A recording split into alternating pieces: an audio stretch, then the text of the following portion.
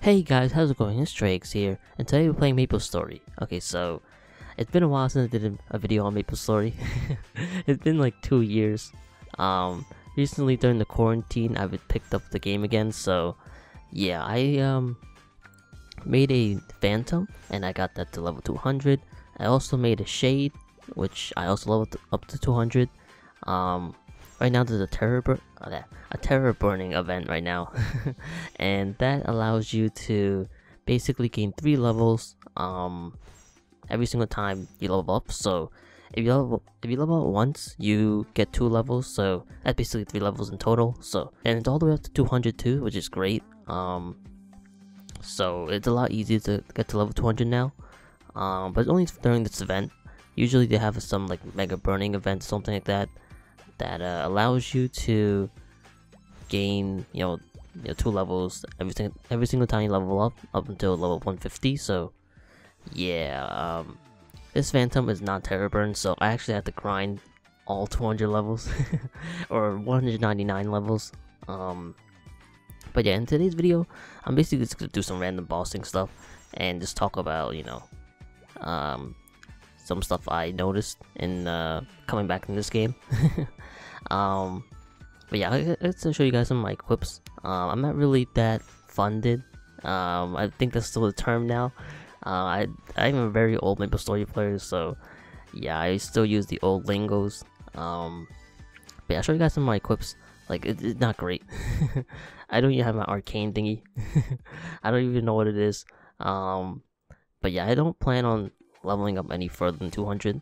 Like, I think 200 is basically the highest I'm gonna get on any single character, because getting to level 210 and anything higher than that is gonna be a complete pain in the butt. Like, the amount of grinding you have to do is a pain. So I don't think I'm gonna really get to level 210 or anything like that.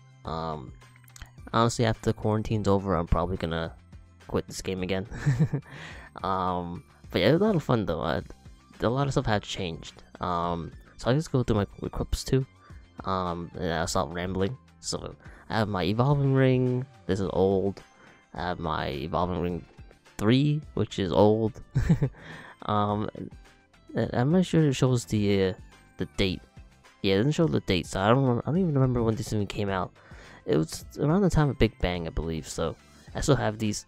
I have my fox ring from when Shade came out a while back. It's 4% luck, which that's about it. It's not really that great. I have my Royal Assassin hood, 3% luck, completely clean. Like, most of my equips are clean. It costs a lot to scroll, and your boy's broke. Yeah. Anyways, I have my condensed power crystal, which is poop. I have my aquatic letter eye accessory, which is poop. Reinforced engraved gold pendant, which is poop. I have Absolab for Cane, which actually it's not really poop, but it's not scrolls, so it's kind of poop. Honestly, when I first came back to the game, I thought Fafnirs are still the thing, but I guess not. Arcane weapons are now the best weapons. Absolab is like the second best weapon. It really depends on what you're wearing. But Absolab stuff are usually a little bit better than the at least the Fafnir weapon. It's still better to wear the Fafnir clothes or whatever these things are. But yeah, this is my superior Golux belt. It's completely clean, so it's poop. I think that's this one. So this is my Eagle Eye Assassin shirt, my Trickster Assassin pants. 4% all stats are pretty good. This one also has 4% all stats too. My shoes, which is poop. What you call it? My earrings, with 6% luck. My Royal Black Metal Shoulder, which is poop. Dimension Glove, poop. Actually, that's 23 attack power. That's not too bad. But still poop. The gold hero emblem that you get if you level up to level 100, I believe. The Crystal Ventus badge, poop. The next legend, I think you get this when you get the level 200 for the first time. So when I remember when I first got this medal, I was so hyped. Like seeing everybody with this medal right here, like I was so jealous. And I finally got my own a couple years ago. So it's not that special anymore. But it's at the same time when I look at it, they're like, wow, I can't believe I got a character level 200. I remember when I first played MapleStory, and I was like, there's no way I'm getting a character level 200, but I finally did it. This card thingy, which is poop. This cave, which is also poop. Actually, I didn't even notice it. I had 100 luck. Like, we got plus 100 luck, which isn't too bad. So yeah, and then my cash weapons, whatever. This took me, like, this is a pain to get. I actually had to open one of those premium surprise boxes, and I got really lucky, and I actually got one of these. These cost like I don't even know how much. It used to cost like 1.7 bill to like 2 bill. I don't even know how much it costs now, because you can't really get this. But yeah, I'm really glad I got this. But it is my range, so yeah, it's not really that great. Honestly, I probably messed this up too.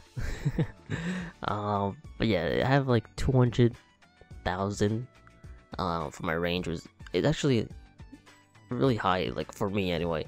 Like back when I used to play MapleStory, I couldn't even break 100,000. Like the fact that I had 200,000 and all my stuff are clean, it's crazy. Like I realized that when I came back, upgrading equipment and stuff like that is a lot easier, and they give a lot more stats than they used to. Like for example, when I used to get these Fafnir equips, they used to just be clean. Like there is no extra stat boost like that. So they added that sometime during the 2 years I was on hiatus. So yeah, it's definitely a lot easier to get a higher range, which is great. Like I used to struggle so much getting to 100,000, and the fact that I have clean equips and I have 200,000 range is kind of insane.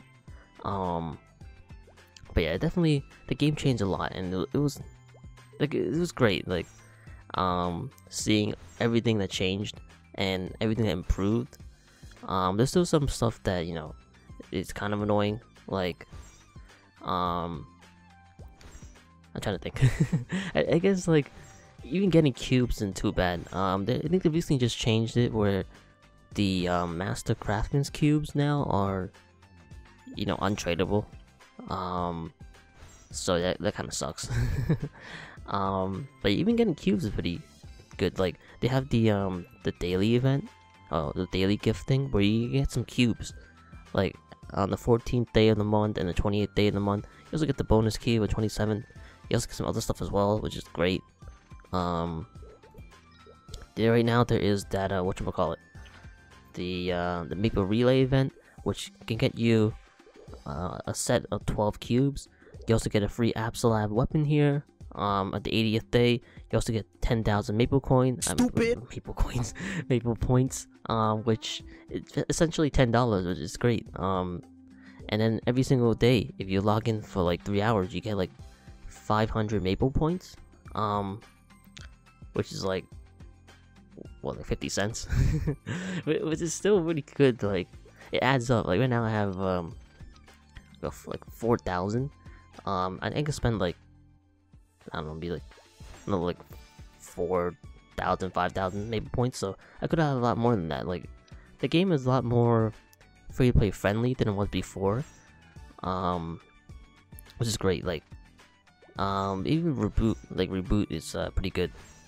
But yeah, I'm not really playing on reboot. I am playing on the server Elysium. Hopefully that's how you pronounce it. But yeah, I'm having a lot of fun. Definitely the biggest pain, like the thing I hated the most about the new MapleStory, is the fact that the hairstyles are a little bit different now. So I believe the coupons, or at least like the main hairstyles, not like the royal, but like the VIP and stuff like that, and regular, they're gone now. So now I think there's like a rotation. I'm not exactly sure how it really works. I didn't really know. Like I didn't want to buy to test it out because I don't want to waste like $3 on a hair coupon that I'm not gonna use. So yeah, I guess I don't really like that. Maybe I'll have to check it out myself. But yeah, I'm really excited for the Adele class, which I'm not sure if it's coming out tomorrow or 2 days from now when I'm recording this, because right now it's the 22nd, and Adele comes out on the 24th. I think technically in MapleStory right now it's like the 23rd, so yeah, I think it might come out tomorrow, but I'm not exactly sure. But I'm excited for that. Once I get that class level 200, I'm probably gonna stop playing the game, I guess. Cause like I said before, I'm not really gonna grind to level 210. At least that, if I feel like it. If I feel like it, I'll do it, but I'm probably not gonna do that. But that's kind of about it for this, part of the video. I'm just gonna, fight some bosses and put some music on. Cause commentating during bosses is, it is not really, I guess, interesting. Like, what am I really gonna say? Like, oh, I'm just spamming like one button. But yeah, I'm really enjoying the Phantom class. I'm really glad I picked this class up. I used to really like this class when it first came out, but I didn't really get too into it because, well, leveling back then was still kind of, a little bit difficult. And I didn't really want to grind. Not only that, but I guess I didn't really have any motivation to play a Phantom. But ever since I played for Persona 5 Royal, I really felt like making a Phantom. So that's the only reason why I made a Phantom, and it's probably the only reason why I came back to MapleStory. It was because of Persona 5 Royal. Because I don't know, the game was so much fun. So I'm like, I really wanted to make a class MapleStory because the Phantom class is very similar to the Phantom Thieves.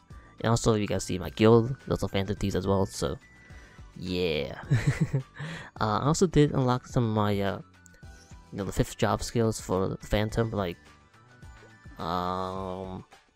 just with like luck of the draw, the ace in the hole, Phantom's mark. I have no idea what the Phantom's mark even is. Ace in the hole is pretty interesting. Like, if you use that, it basically attacks the enemies in the field. And luck of the draw is pretty cool too, but it has a really long cooldown, and I'm not really sure how it works. Essentially, I'm kind of a scrub at this, so I don't know how any of these 5th job skills work. So if you guys see me during the bossing part of this video, just like struggling to use these skills, that's why. And honestly, don't expect me to fight like any hard bosses. Like in the bossing part, I'm really just gonna fight normal Root Abyss bosses, maybe like normal Zachem, normal Horntail, maybe Hilla, and easy Magnus, stuff like that. So it's not really gonna be anything crazy. I really just want to make this video to talk about, my experience with coming back to MapleStory, and basically just kind of make a video, showing off the skills of the Phantom, whatever. Because this is what I usually do when I get a class level 200. I usually make a video just showing the skills, and then never playing the class ever again. So yeah, anyways, hope you guys enjoyed this video. If you guys want more MapleStory videos, definitely hit the like and subscribe button, and let me know in the comment section below. I'm not really gonna come back to MapleStory, but if you guys want MapleStory videos, I might do some here and there, but for the most part, I really don't think I'm gonna come back. But yeah, anyways, enough rambling. I'm gonna get right into the bossing. So yeah, I think kind of everything I wanted to say. So yeah, anyways, hope you guys enjoy the rest of this video, and yeah, hopefully you guys look forward to the next video where I showcase my shade, because I actually like the shade a lot, like the shade class a lot. So yeah, anyways, hope you enjoyed the rest of the video, and I'll see you guys later.